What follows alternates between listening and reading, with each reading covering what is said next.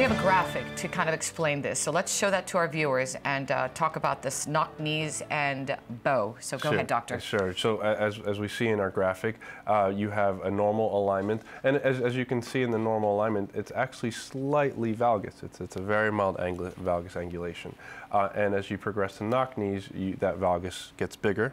Okay, and it can get to the point where the outside part of your knee or the lateral part of your knee starts to get increased stresses.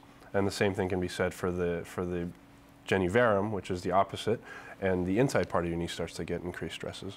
Okay, now looking at that picture, I would think, you know, that stress can be a little bit painful, right? So initially it's not, unless it's very severe, no. Okay. But what we know now is that as you age, it can progress to early degeneration of the knee, what we call arthritis. And how do you fix that? So, because when you look at it, you think, okay, well, that's permanent. Sure. So physiologic varus and valgus, we don't fix. We watch, and hopefully they go through normal cycles and they correct themselves. And mild genivalgum, we don't fix because that's within normal. After the age of about 3 or 4, we don't like to see geniverum. And if that's the case, we follow it very closely, make sure that it is going to start to correct. Maybe it's just a little slower in that particular patient.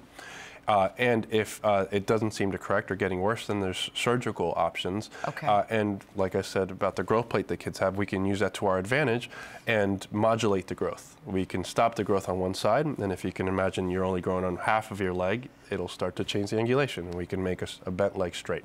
Now, if kids are beyond that and they're skeletally mature, no growth plates are not there anymore, we do osteotomies. We cut the bone, we make them straight, and we put plates and screws.